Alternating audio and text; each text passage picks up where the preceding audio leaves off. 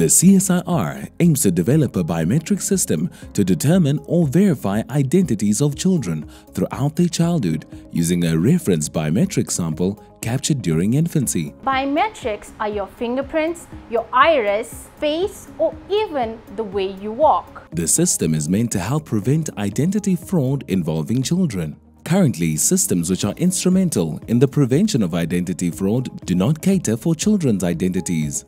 Children grow particularly in the stages of infancy as well as in the stages of adolescence.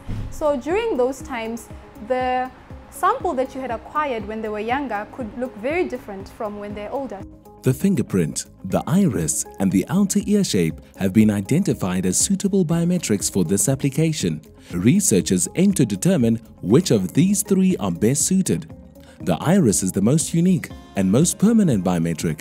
However, the challenge with acquiring iris scans from very young children, particularly infants, is that they are often sleeping and thus have their eyes closed. The ear is a new avenue that the CSIR is looking into.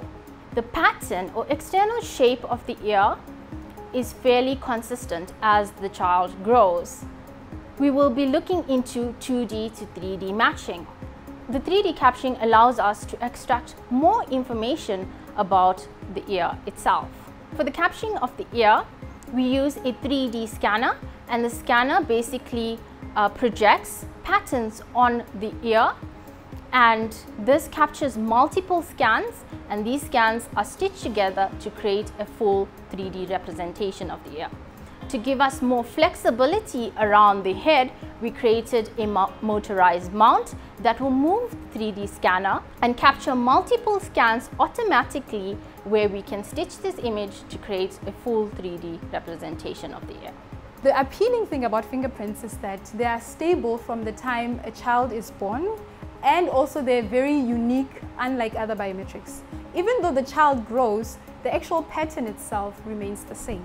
The first thing with acquiring a fingerprint from a child is that they're not so cooperative, so you might not be able to extend their hands. The second thing is the skin of the fingertips of children tends to be a lot softer than that of adults. So when you place their finger on top of a fingerprint scanner, you find that you stretch the skin because it's a contact scanner. The other issue with that as well is that although the fingerprint pattern does not change, the child grows. Therefore, the relative pattern itself changes in scale. Now, existing technology did not take that into account when it was being designed, because it was designed particularly for adults. So we as the CSIR are looking to develop technology and algorithms that can first find a better way of acquiring fingerprints from children, and also model the growth of a child such that the scaling issue does not affect the accuracy that we get.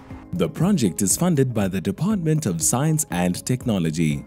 Over the next 2 years, researchers will be collecting biometric samples from minors to establish whether a sample of the ear, iris, or fingerprint captured during infancy can be used to verify and determine their identities.